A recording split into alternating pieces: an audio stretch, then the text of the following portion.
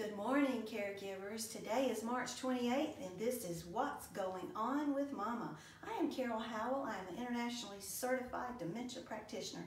Doesn't that sound important?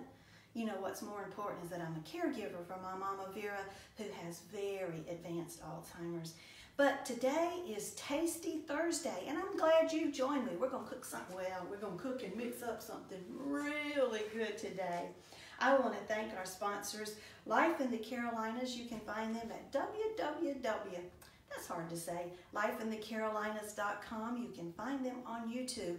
But on their website, you can see what station and what time their show is broadcast in your part of the world. I recommend you go down on the bottom left-hand side, well, about midways, and click on the link called Angel Wing Corner. I love that story, and I hope you'll enjoy it too. Life in the Carolinas. Vitamin Depot, located on Celanese Road behind Dunkin' Donuts. You can call them at 803-328-5800.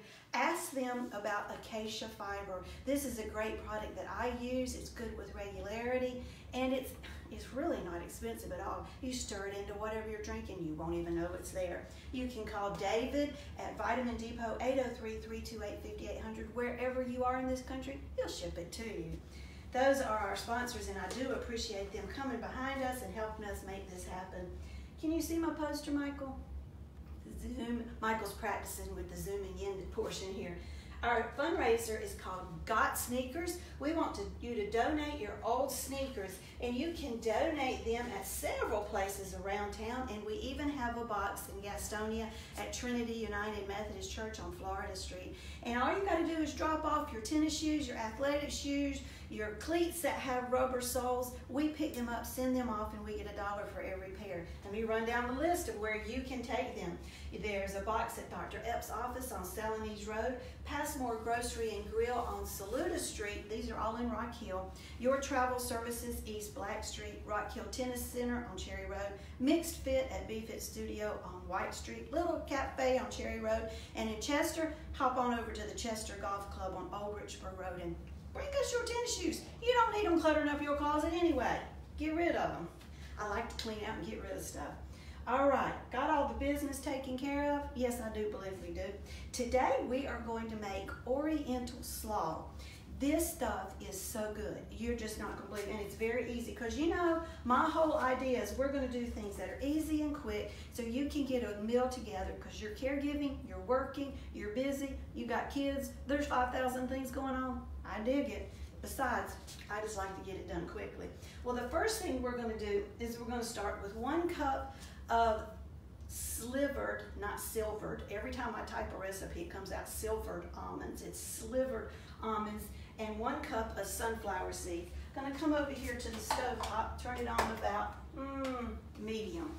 I like using butter spray, or you can use butter or oil, whatever you prefer. This is just simple. I'm all over simple. Gonna get that pan to warm up a little bit. We're gonna add to that the noodles from 2 packages of top ramen. Now, is it called top ramen everywhere or just ramen? I don't know. Gonna beat them. Take all your anxiety.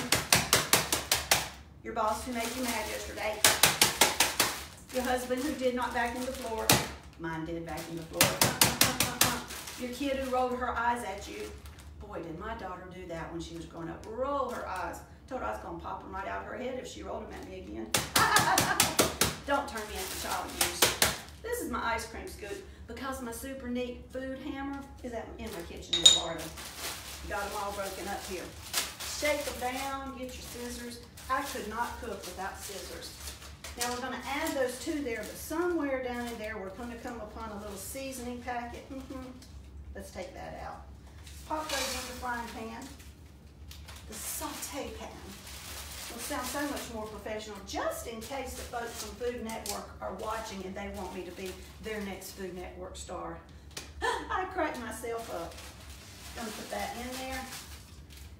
When I first saw this recipe, I thought, we're gonna fix ramen noodles in that? Gonna add this. This is not low calorie and it's not low fat. It is high on the happy quotient. And some days you just need that, but it does make a lot. When I post the recipe, depending on how many folks you're cooking for, you just might want to half it. But I'm I'm good about sharing my food.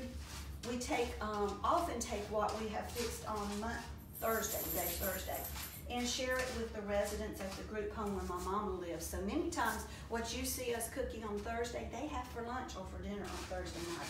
We're just gonna let this saute there, or not really saute, but kind of toast and brown and put a little bit more butter spray on that top so when those get turned, they don't stick. Oh yes, now do not add salt, because Lord have mercy, there's not a shortage of salt in this recipe. Now we're gonna take another bowl, let me get this out of the way, and we're gonna work on the dressing. So, it is 1/2 cup of olive oil. Let's get this measured out here. Okay, and then we're gonna finish that cup. I'll go ahead and pour it in the same cup. This is apple cider vinegar with the mother. If you're gonna use vinegar, use it with the mother, but be sure you shake it, because that has some stuff that's good for you in it. I don't know what it is, but it's something that's good for you. Pour that up. So that's another 1/2 cup, which brings us up to the cup mark. Very easy. All right. Now, Michael, you watch. You might need to make this later. Michael's my cameraman. Okay. And then we're going to put 1/3 cup of sugar. Now, if you know me, you know I don't use a lot of sugar. Where's my measuring? Oh, there it is. No, that one won't work. It has holes. Let me get a different spoon. Anyway, in my house, we don't use a lot of sugar. This bag of sugar will last me a long time. Except this week, I did make my husband some cookies, bless his heart. Had real sugar and he didn't know how to act. We don't want but 1/3 of a cup of sugar, and I use pure cane turbinado sugar when I am making a dish that's something other than dessert. If I'm making dessert, I figure it's probably gonna kill us anyway. I just use the white stuff. 1/3 cup, well, it's not quite there. Let me just pour that. Okay, 1/3 cup of sugar. There we go. And that just goes right in there. Then we're going to get those scissors again, those seasonings that came in. Oh, let me stir. There's the spoon I was looking for. Stir it. These things will burn quickly, and we want toasted nuts and ramen noodles, not burnt. Because toasted nuts and ramen noodles are very good. Burn, not so much. Give it a little, there you go. Let's keep doing that. All right, scissors, we're gonna pop in there the seasoning packages that come in those ramen noodles. Isn't this easy? Oh, yes, it is. And folks, we are so close to being through making this. Don't you love something that's easy? And we're just gonna stir that together. If I had been the efficient Food Network star, which I'm not, I would have had my whisk right here. But this is working just fine too. So I don't know if you can see, we've got a nice brown dressing. I wish we had smell-o-vision. Smells good, doesn't it, Michael? Can you smell it? Michael, they can't hear your head rattle. I can hear your head rattle. Michael's always afraid to speak up. I don't know. All right, we've just about got these toasted up sufficiently. Such a good combination. And then we're going to take a larger bowl. Check out my salad spoons, forks. They have been around a while. They're missing some digits. Somebody should feel sorry for me and get me some good salad forks, Michael. Hint, hint. All right, let's turn that off, or we are going to have burnt ones here very quickly. You know, I do things the quick way. If you want to buy a head of cabbage and put it in your Vitamix or stand and chop it up, more power to you, but woo, I'm not interested in that. You know what I just realized? Some of my sugar is down on the bottom here. You get that out. I really should have gotten my whisk. Stir that again. I'm not interested in taking the time to chop up that cabbage because I'm a busy girl. And when I'm not busy, I need to sit on the sofa and read my books. Not my books, but the books that I have. But you need to be reading my books. So I buy the cabbage already chopped up. Do whatever makes you happy. That's what I say about lots of life. Do what makes you happy. Let's get some trash out of our way here. Recycle this, folks. You don't need to be cluttering up the environment with all your junk. Stick it all together and put it in your recycle bin. Yeah, that'll work. Now, to this, we will add our dressing. Give it a stir. Michael Mendenhall wants to know if that's a good brain food. Michael, thank you for asking that question. Michael Mendenhall wants to know if this is a good brain food. You know, it is, because if you watched yesterday's show, we talked about how nuts are so very good for staving off dementia. And this has nuts in it, does it not? Thank you for that question. What a good question it was. We're going to, let's get these handicapped spoons out and do this. It's so much easier. Toss that up. We've just got the dressing on. Now, you would think that we would immediately go right here and dump our toppings on. And if you're getting ready to serve this to a large group of people, like within the next 5-10 minutes, go ahead and do that.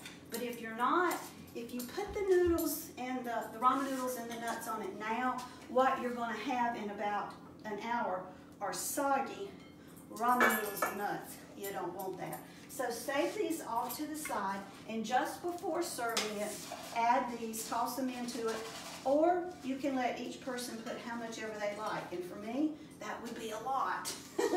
We might fight over what was there, mightn't we, Michael? He likes this stuff too. And then we're going to give it a sample. It might be very hot too. Let me see here. Oh, they're not too bad. Okay, so here we have the salad with the ramen noodles, the sunflower seeds, and the slivered almonds that have been toasted on top of this slaw. And right now it's going to be warm and cold all together. Wait a minute, I want some ramen noodle. Here we go. So, oh good gosh, that's good.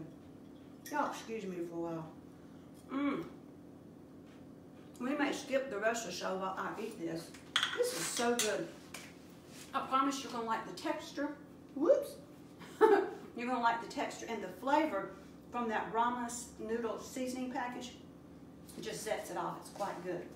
All right, I will post that recipe on Facebook, Twitter, Instagram, everything you can think of, it will be there. I wanted to take a minute and talk with you about sundowning. There have been some questions on Facebook lately.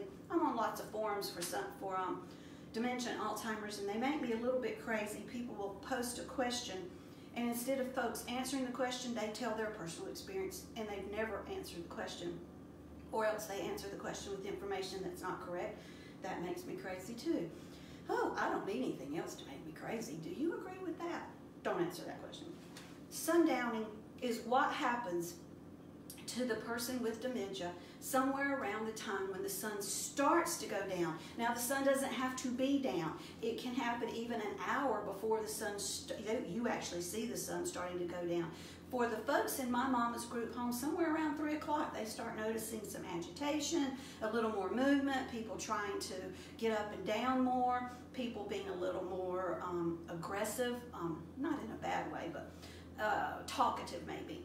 And sometimes that can accelerate so that by the time the sun goes down, we have a lot of problems. And in some of your homes, you know this. So what I want you to do is during that time, I want you to increase the amount of light in the room. Go ahead and turn on all the lights. If you need to add some extra lamps in your house, some floor lamps that got the light that comes and hangs over the head of someone, that's a good thing to do. For the longest time, my mom had a floor lamp that came over, and the lamp was actually just inches from the top of her head, so it shone down on her while she was sitting in her recliner to help fight sundowning. It is an easy thing to help. Will it solve it? Probably not. And that brings me to my second point. The other conversation topic that I've seen lately is, what kind of doctor do we need to use? And you do need to use a neurologist for diagnosing the kind of dementia your loved one has, because there's over 200 kinds. But if we're talking about getting into medications that will help with behaviors and will help with sundowning, I recommend you find a geriatric psychiatrist or a nurse practitioner specializing in geriatric psychiatry. These people deal with the medications every day. They're very studied on the different medications, and let them follow your loved one very, very closely. All right, that's your little bit of education. And here is your ramen salad. All the toppings we're going to put on it. It's going to be so good, and I hope you make it for your loved one. Look, look, look. I set the timer. It's going to go off here in 5, 4, 3, 2, 1. Aren't you proud of me? I remember to set it. And now I'm over time. I want to thank our sponsors today. Life in the Carolinas, you can find them at lifeinthecarolinas.com and on YouTube. And I know you will enjoy watching that award-winning television show. Vitamin Depot on Celanese Road. Call them at 803-328-5800 for all those things you need for a healthy you. Tell them Carol sent you. Would you do that? I sure would appreciate it. Our scripture for today is Romans 15:13. May the God of hope fill you with all joy and peace as you trust in him, so that you may overflow with hope by the power of the Holy Spirit.